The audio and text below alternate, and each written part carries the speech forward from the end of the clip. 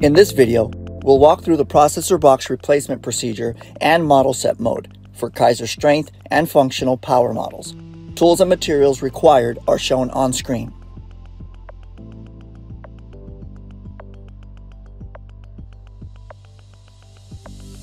Before we begin, here's a brief overview of the components and how to access the processor box on all strength and functional machines. Processor boxes are programmed to work with a specific Keiser machine model. All system information and workout data is sent from the processor box to the power display.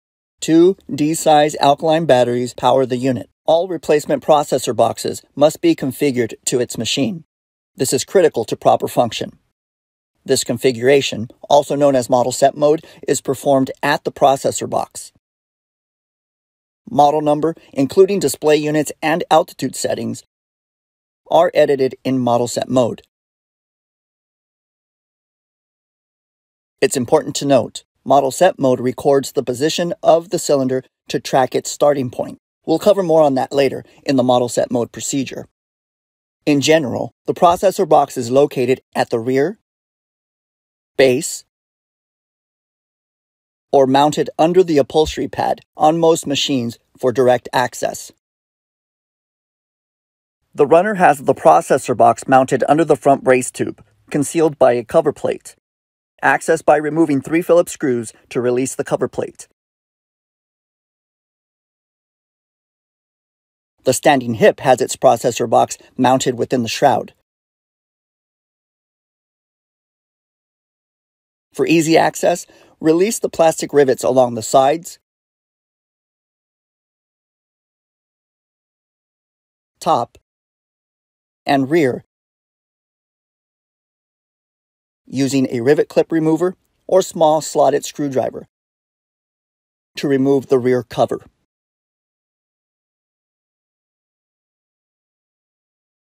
On functional models, the processor box is enclosed within the body of the machine.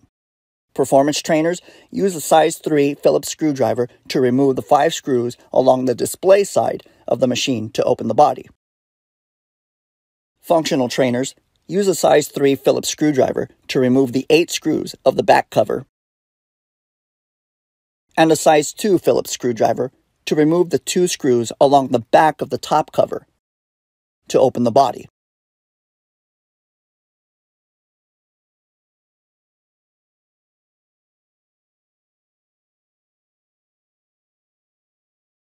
Before servicing, be advised of the high-pressure air warning. Disconnect the air supply and release all air from the machine before servicing. Disconnect the machine's air line from the compressor or outlet. Then, press and hold the negative thumb button to release all air pressure from the machine until the hiss sound has stopped. With the negative thumb button still pressed, push and pull the exercise arm to release any residual air pressure from the system. Removal. With the air supply disconnected and all air pressure released from the machine, disconnect the air tubes and wires from the processor box. Your machine's processor box connections may vary slightly. In general, left side cylinder connections are marked blue. Right side are marked red. Single cylinder machines always connect to the left side. Note, the 2 thumb buttons are not marked. They are interchangeable and can each connect to either thumb button jack. Tie the thumb button wires together or mark the display wire with tape, as shown in the video, for quick identification and easy installation later in this procedure. Remove the processor box from the machine. Remove the thumb nut, pull off the processor box cover, and remove the batteries with sleeve to access the 2 mount screws and washers. Tool required, a number 2 Phillips screwdriver.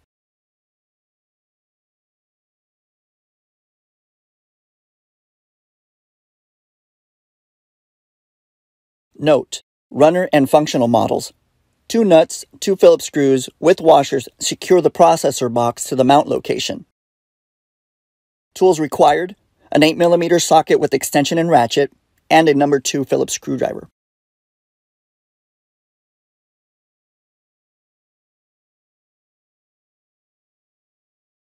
Functional trainers have the processor box mounted in the same way. However, the display must be removed for clearance. Remove the 2 socket button head cap screws with washers using a 3/16" Allen wrench. Carefully fish out the wire and remove the display to access the mount hardware. Installation. Remove the thumb nut and remove the cover to open the replacement processor box. Remove the batteries and sleeve.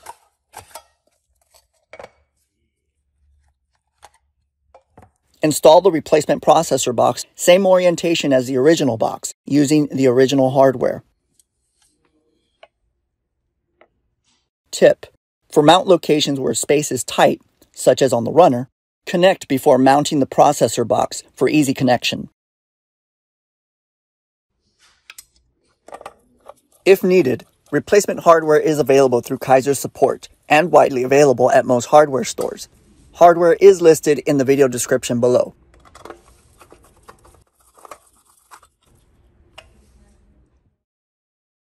Here, we'll demonstrate on a functional trainer how concealed processor boxes are mounted. Mount in the same orientation as the original box using the original hardware. Performance trainer and runner models follow the same procedure. Again, mount in the same orientation as the original box using the original hardware.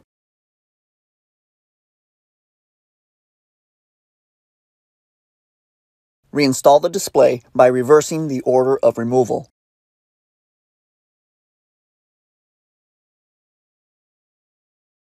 Connect the air tubes and wires to the appropriate ports. Tip: for a tight air tube connection, twist the air tube counterclockwise before connection.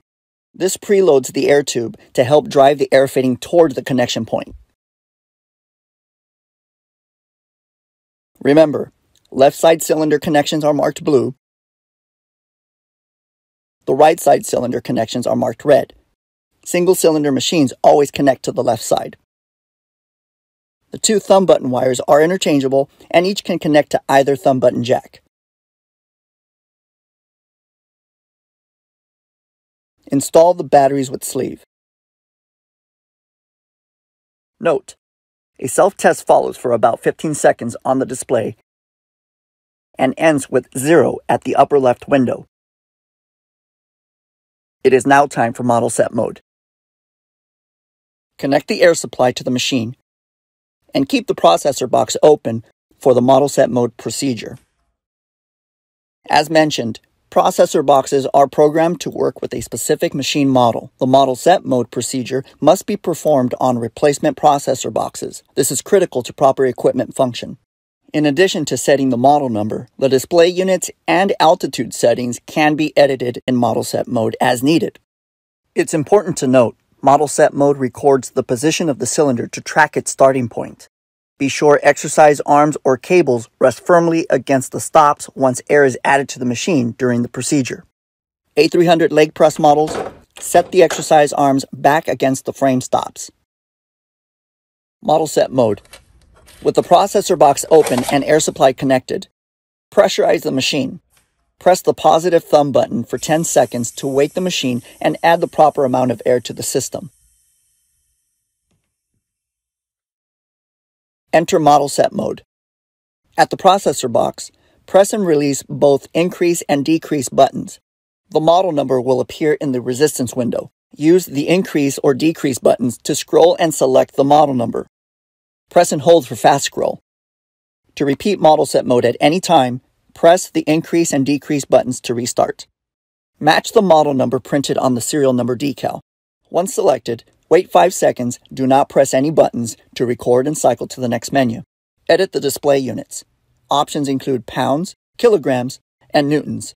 Once your selection has been made, wait 5 seconds with no buttons pressed to record and cycle to the next menu. Edit the altitude in 100-foot increments. Altitude is used in resistance setting calculations. Factor in the height of significantly tall buildings and hills where your machine is located. Units are imperial regardless of the display unit settings. Please convert meters to feet. Default factory settings is 300 feet or altitude 03. Once your selection is made, wait 5 seconds to record and cycle to the next menu. Machine ID is for factory use only. And time and date is factory set. After the time and date menu, The system records the cylinder position and exits model set mode. Model set mode is now complete. Close the processor box before use. Note: the display will enter sleep mode after 60 seconds of no activity. As mentioned, to repeat model set mode at any time, press the increase and decrease buttons to restart. If an error 20 occurs, this indicates that the machine requires more air. Add air to the machine before attempting to restart the procedure. If the display goes to sleep, tap the positive thumb button to wake up and repeat the procedure. It is not necessary to add any more air to the machine.